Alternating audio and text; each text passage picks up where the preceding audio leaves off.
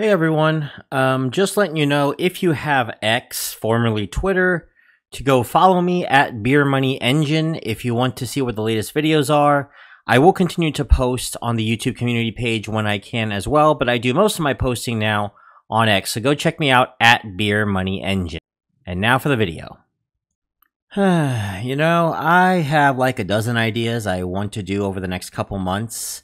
But now that I've finally finished the video on social casinos, and I'm finally working on the new edition of the Optimal Strategy Guide, which I should have out next month, the one thing I've been asked to do after that is a video on Stealth G605. Well, I was planning to do this sometime around the end of September on the 1-year anniversary of his presidency, but the comments just kept piling up, so I thought before I go on break for a little while, I'll give you all what you want and let this video on there for a week. So this is Pharaoh Silver, the Pharaoh of Beer Money Finance, back with another video, and this one is on the US President and honestly at this point world dictator of Atlas Earth, Mr. Stealth G605.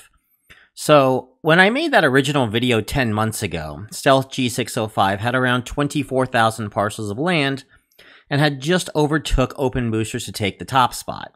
But as you see on the leaderboard now, and this is the US leaderboard, he's not even silver medal anymore. He's fallen to the bronze position in the US, with Snowfish overtaking him for the number 2 spot. And Stealth G605 has basically put the Iron Throne on his lead on the other two, having almost as many parcels as Snowfish and Open Boosters combined at 49,000. Taking a look at his profile here, we see he has about 24,549 common parcels. That is definitely above average. 14,628 rare parcels, 7,380 epic parcels, and 2,443 legendary parcels.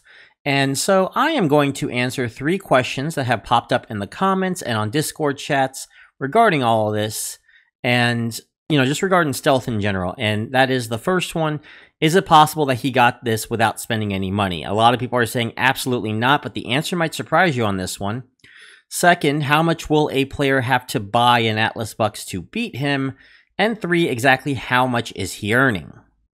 So if I go back to my previous video on Stealth, I had mentioned that he should stand to earn around 13,000 parcels a year, and back then he had about 24,000 parcels. Considering we're only about 5/6 of the year in, you'd be thinking, well, that's around, ballpark math, 11,000 parcels. So he should only be about 35,000 parcels, so case closed. He has put in more money, right? Well, yes and no. I mean, yes, he could have put in more money for all we know. We don't know that. Well, 3 things do get in the way of that. And the first one is that in the video, he was governor of 6 states. Well, if I can just kind of move this over here, you can see here he now has the governorship in 10 states. I will go ahead and compare his governorship, if I have it back then, to the governorship now, but I do know for sure he has Indiana where he didn't before, and I believe he has Iowa where he didn't before, so that's definite. And a couple of these states are pretty decent-sized states with a growing Atlas Earth population. So he's likely getting, the equivalent of an Illinois governorship out of each of these states. Well, maybe a little bit less than Illinois out of it, like Missouri, possibly. I believe he didn't have Missouri at the time as well. So yeah, with Indiana, Missouri, and Iowa, and several others as well, this isn't exactly like the Dakotas or something, all right? So he's very likely gotten a lot more gains off of Atlas Bucks just off of the increase in the governorship and the increase in all of the different mayorships that he has, from Chicago, Milwaukee, Indianapolis, Wichita, Fort Wayne, Kansas City. The list just keeps going on here. I mean, he had to have at least twice as many mayorships now than he did a year ago. Just look at all this, Yeah, so that would be the first thing, I think, is just the amount of Atlas Bucks he's taking in from his mayorship badges has increased because he has larger cities. He has more governorships. The second thing as well is that if we go back here to the balance here, he might have just not cashed out of Atlas Earth. He might have actually converted his money to Atlas Bucks using the 33 Atlas Bucks to $1 promotion. And as you'll see at the very end, he has a lot of Atlas Bucks to work with, especially if he boosted during the Super Rent Boost events, which I am almost certain that he has. So that's another one. And finally, Atlas Earth in general has just gotten a bit more popular from last year. Business and activity has picked up a bit in the US. I know the majority has come from international, but there has been some pickup from the US as well, and that can also cause an increase in the USA badge income as well. So these three things could ensure that Stealth has not really spent a dime since the 80K buy that cost him to move up to 24,000 parcels. And honestly, if he keeps at it and he keeps getting these bonuses at the level that I think that he is, I fully expect like 4-figure parcel jumps like on a monthly basis the longer he is president. Now, second is a much simpler question and something that I don't have to just speculate, I can actually just show hard math on, and that is how much will you have to buy in order to beat Stealth G605 today if you started from scratch? So he currently sits at 49,000 parcels exactly. We just multiply that by 100 Atlas Bucks per parcel, and that gives us 4.9 million Atlas Bucks. We are going to assume that you are going to forego badges in this case, because you're only focused on the parcels, and badges, it doesn't matter what the badges are towards the towards your well, in this case, the presidency. We're going to assume, though, you did get 450 Atlas Bucks in bonuses, the 250 in the beginning that you get from the tutorial, the notification, and the text messages, as well as 200 Atlas Bucks of a bonus once you bought your 10th parcel, if you have placed a referral code before you bought your second parcel. So we're just going to tack that on here and just not even count it. We'll just say that you still need to get 4.9 million because, again, you're going to need to do 49,001 if you want to beat him. So I'm just going to say that you want to beat him by 4 parcels in this case. So 4.9 million Atlas Bucks divided by the largest package that we have, 54,000 Atlas Bucks. That is for $2,000, $19.99, gives us 90.74 of these packages. If you're trying to save money, and at this point, I don't know why you don't just buy the 91st package, but let's say you are, buying up to 90 of these packages for 4.86 million Atlas Bucks, and then with the remaining 40,000, we'll buy one 26,000 Atlas Buck package worth $999.99. 2 5,150 Atlas Bucks packages worth $199.99, one 2550 package worth $99.99, one 990 package worth $39.99, and 2 110 packages worth $4.99 each.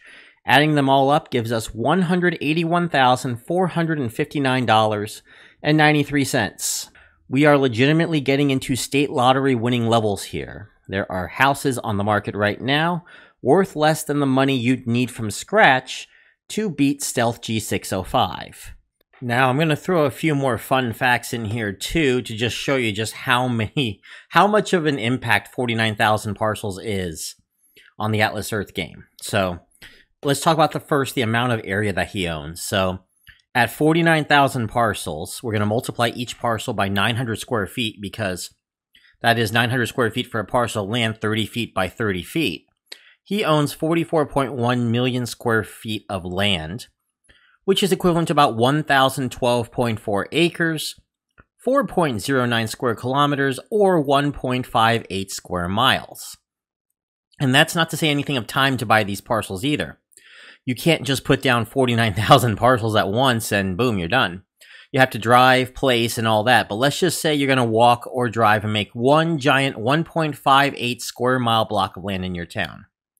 Now, if you remember my video back on January 7th when I put down 105 parcels of land in Atrium Health Ballpark, where the Kannapolis Cannonballers are, it took me around 45 minutes to put down all 105 parcels.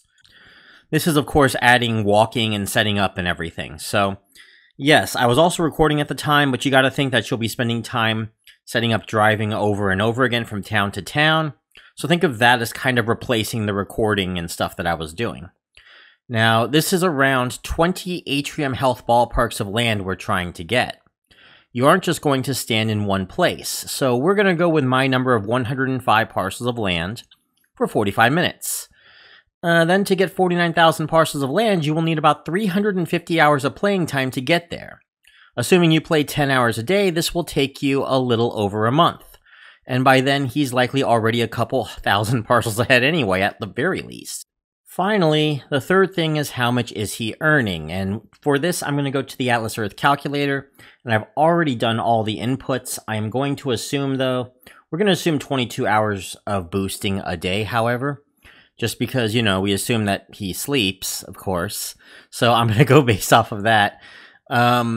And so adding that on, and with the boost obviously at 2x and max badges, because I believe he does have max badges right here. So we go down here. By the way, I also noticed he was at like the 70th percentile in distribution.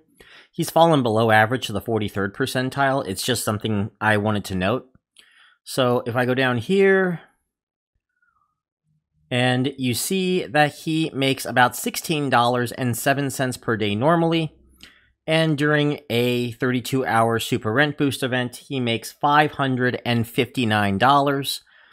And his monthly income is $1,473 per month. And this is assuming the 22 hours of boosting. Now, if he actually did the 24 hours of boosting instead, let me bring that down here. It goes up to $1,583 a month. So not quite enough to live on, maybe if you're on a super low budget, but he's definitely getting there. I think another 10 to 20,000 parcels of land, and he might actually be able to live off of his Atlas Earth income if he so chose. Now, you're all wondering if Atlas Earth is actually happy with this or not, and if you think about it, actually Atlas Reality is probably quite happy at seeing this kind of dedication and dominance from some of their players. I mean, games are mainly catered to whales to begin with, but let's think about this for a second. Every single parcel of land when boosted, under Stealth G605, will only be boosted at 2x. So if 490 players held 100 parcels each, they would be boosted at 30x, and they'd have to pay 15 times more. So it would be better for them to have someone like Stealth take more of these parcels so that they pay out 1/15 of what they would if newbies play it, especially at this point in the game when land is aplenty, and we are nowhere near the point where alternate methods of earnings like selling parcels or buying legendary upgrades is even a necessity. As of right now, someone had mentioned on our Discord that about 16 million parcels have been bought on Atlas Earth in the United States, which sounds like a lot until you realize that's only about 516 square miles. The size of the contiguous United States by itself is about 3 million square miles of land. Almost 3 years in, and we have grabbed a little under 0.02% of the total land in the game, or 1/5000th of the continuous US. We have a long way to go, and the game has to get a lot more popular to even consider getting us to that next stage, which I assume we'll get there when we hit around 9 to 10%-ish of the land available, because a lot of the land is inaccessible, what with military bases, national parks, you know, stuff like that.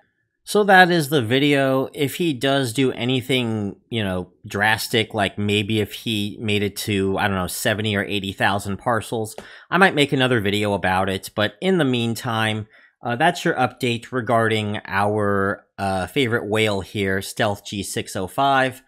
And to give you an idea of just how much money he's making on Atlas Earth, and how much he's basically made after, you know, reinvesting, or maybe he had spent money. We don't quite know. It's kind of hard to tell, and I'm not about to ask Mod Manning or any of the other staff members at Atlas Earth, because I'm pretty sure they're not allowed to do that anyway. So, if you like this video, go on and give it a like, comment your thoughts on Stealth G605, and don't forget to subscribe to Beer Money Engine. There is one more thing I gotta mention as well. I'm going to be going on break from August 1st to the 12th. I do have 2 videos set up on August 7th and August 10th for you all. August 7th is going to be the month in review, and that will be scheduled to go up on the 7th. And then on the 10th, I have an accompaniment video to my Social Casinos video. So that's the plans for the 7th and the 10th, and I'll probably make a very quick one too on the 14th regarding Pokerist. All right, everybody? So that's pretty much it. I will see you all when I come back from break. Of course, you'll have those 2 videos as well, so you won't be missing me too much. I'll see you all next time, everyone. Bye, everybody.